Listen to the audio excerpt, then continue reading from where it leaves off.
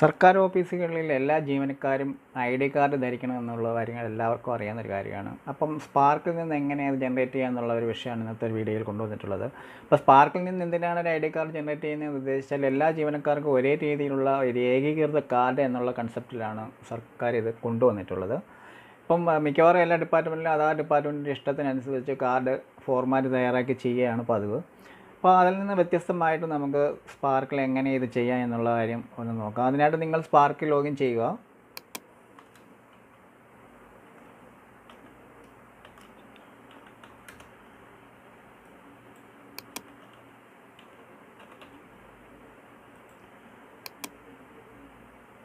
സ്പാർക്കിൽ നമുക്ക് service മാറ്റേഴ്സിനകത്ത് employee I D card എന്നൊരു ഒരു ഓപ്ഷൻ ഉണ്ട്. അതിൽ ക്ലിക്ക് ചെയ്യുക. Service matters employee I D card. ഇപ്പോൾ ഇതിനകത്ത് ഡിപ്പാർട്ട്മെൻറ്റ് ഓഫീസ് ഡെസിഗ്നേഷൻ, അതിന് വലത് സൈഡിലായിട്ട് ഇൻസ്ലൈസേഷൻ ഐഡൻറ്റി കാർഡ് നമ്പർ. നമുക്ക് യഥാർത്ഥത്തിൽ നമുക്ക് ഡിപ്പാർട്ട്മെൻറ്റ് തലത്തിൽ നമുക്കൊന്നും ഒരു കാർഡിന് ഒരു നമ്പരൊന്നും ക്രിയേറ്റ് ചെയ്ത് തന്നിട്ടില്ല. അപ്പം ശരിക്കും ഡിപ്പാർട്ട്മെൻറ്റ് ഹെഡ് ഓഫ് ദി അതോറിറ്റിയിൽ തരേണ്ടതാണ്. നമുക്കത് കിട്ടാത്ത സാഹചര്യത്തിൽ നമുക്ക് തന്നെ നമ്മുടെ ഓഫീസിലൊരു നമ്പർ, അതായത് ഐ ഡി കാർഡിൽ ഒരു നമ്പർ കൊടുക്കുക എന്നുള്ളതാണ്. അതിനായിട്ട് നിങ്ങൾ ഇൻസ്ലൈസ് ഐഡൻറ്റി കാർഡ് നമ്പർ എന്നുള്ള ഓപ്ഷനിൽ ക്ലിക്ക് ചെയ്യാം.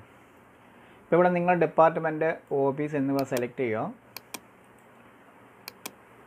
ഇപ്പോൾ ഇവിടെ കാർഡ് നമ്പർ എന്നുള്ള കോളത്തിൽ നിങ്ങൾ ഇപ്പം 1 തൊട്ടാണ് തുടങ്ങാൻ ഉദ്ദേശിക്കുന്നതെങ്കിൽ നിങ്ങൾ അവിടെ 0 കൊടുക്കുക. അപ്പോൾ 101 തൊട്ട് തുടങ്ങാനാണ് ഉദ്ദേശിക്കുന്നതെങ്കിൽ 100 എന്നുള്ളത് കൊടുക്കുക. അപ്പം 101 മുതൽ നിങ്ങളുടെ ഓഫീസിലെ കാർഡ് ചെയ്യാൻ പറ്റും. അപ്പോൾ അങ്ങനെ ഓരോ ഓഫീസിലും നിങ്ങൾക്ക് എത്ര കാർഡ് നമ്പറിലാണ് ചെയ്യാൻ ഉദ്ദേശിച്ചിരിക്കുന്നത് അങ്ങനെ ഉള്ള ഇത് സെലക്ട് ചെയ്ത് കൊടുക്കുക. അപ്പോൾ ഇവിടെ ഞങ്ങളുടെ ഓഫീസിൽ 1 എന്നാണ് ഉദ്ദേശിക്കുന്നതെങ്കിൽ നിങ്ങൾ 1 കൊടുത്ത് പ്രൊസീഡ് പറയാം. അപ്പോൾ ഐഡൻറ്റി കാർഡ് നമ്പർ ഇൻസ്ലൈസ് എന്നുള്ള ഓപ്ഷൻ വന്നു. ഇനി സെക്കൻഡ് നമുക്കിനി ഐ ഡി കാർഡ് എങ്ങനെ പ്രോസസ് ചെയ്യാമെന്നുള്ളത് നോക്കാം. അതിനായിട്ട് employee I D card click ചെയ്യുക. ഇവിടെ നിങ്ങൾ ഡെസിഗ്നേഷൻ എന്നുള്ളത് ആൾ തന്നെ സെലക്ട് ചെയ്ത് കൊടുക്കുക. അപ്പോൾ നിങ്ങൾ പ്രത്യേകം ഡെസിഗ്നേഷൻ കണ്ടെത്താനൊന്നും നിൽക്കേണ്ട. അപ്പോൾ നിങ്ങളുടെ ഓഫീസിലുള്ള മൊത്തം ജീവനക്കാരുടെയും ലിസ്റ്റ് ഇവിടെ വരും. നിങ്ങൾക്ക് മൊത്തം ജീവനക്കാരുടെയും പ്രിൻ്റ് എടുക്കാനാണെങ്കിൽ ആൾ സെലക്ട് ചെയ്ത് കൊടുത്ത് ഇവിടെ ഡ്രാഫ്റ്റ് പ്രിൻ്റ് പറയാം. ഡ്രാഫ്റ്റ് പ്രിൻ്റ് പറയുമ്പോൾ നമുക്ക് അതിനകത്ത് ഐ ഡി നമ്പർ ഫോർമാറ്റ് ചെയ്ത് വരത്തില്ല.